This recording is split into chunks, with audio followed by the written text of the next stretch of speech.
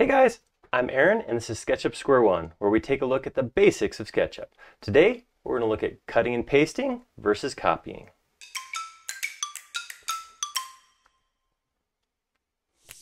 So really, both of these workflows are going to end up giving the same thing, but there's a difference in how they work. I figure we'll just take a look at it and you can decide which one's going to work best for you. Let's hop in.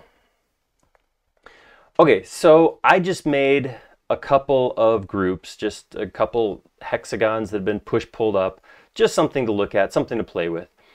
Something to note is both of these they're separate groups. They do have some information that's different. This one's on a tag called second tag. This one's on a tag called third tag, just because I wanted to show you what happens when you copy the two different ways.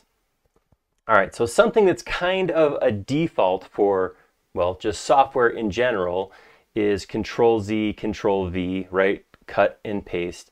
That works in SketchUp as well. So what I can do here is with this selected, I can right click or I can go to edit and I can say copy and then I can hit paste. When I paste, what's going to happen is basically the lower left point is going to show up connected to my corner there, or to my cursor.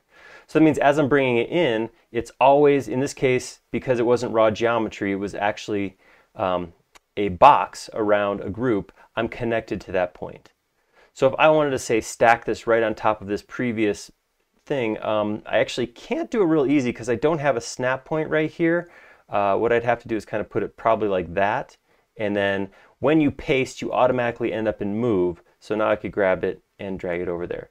So not bad, not a bad thing. That actually worked pretty well to put that in there, but you'd see how many steps it was. So I select it, copy, paste, place, and then use move to put it where I want.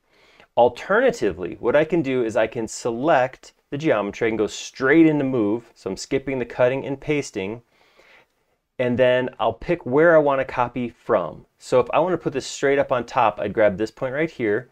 And as I start to move it, I'm going to hit the modifier key. So on Mac, that's Option. On Windows, it's going to be the Control key. And then I just click where I want to place it. So a lot less work than copying and pasting.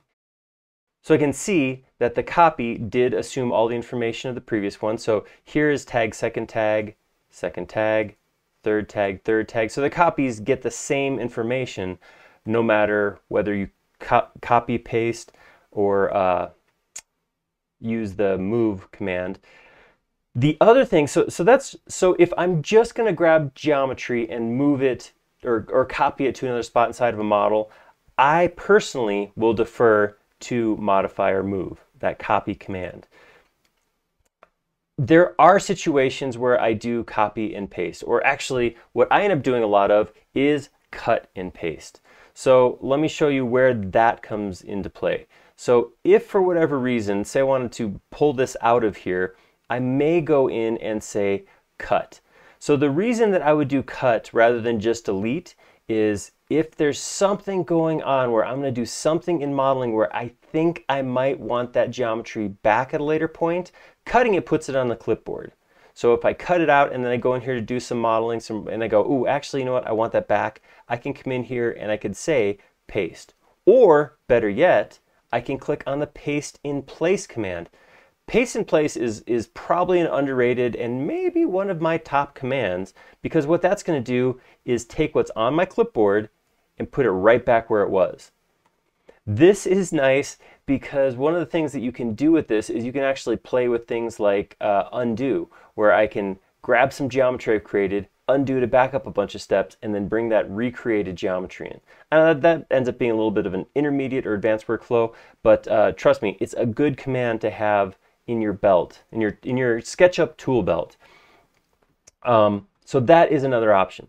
That's not something I can do with move. Once move is like a linear process. I have to grab it, copy it, put it in its new place, and then I'm done. I can't like hop in and go, okay, let's keep moving that now that I've done different work.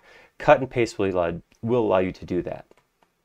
Something else that works with cut and paste that's not going to work with copy move is if I come in here and I say Edit Copy, and then I say File New, in this new one I can say Edit Paste, and I can bring that geometry in.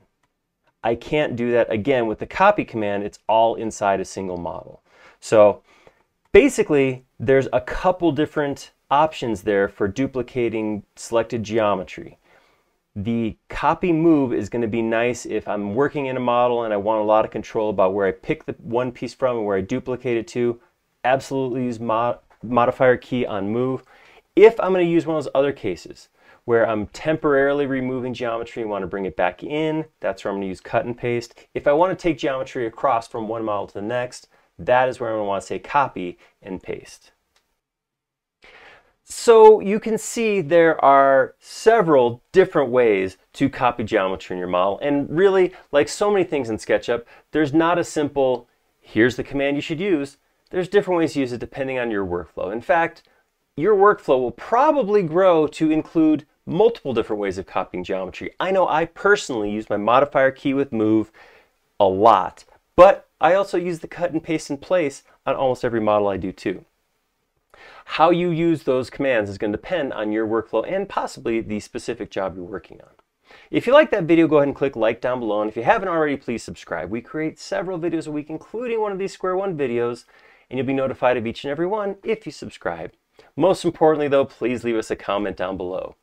We like making these videos a lot. We like it even more when they're showing something you want to see. Thank you.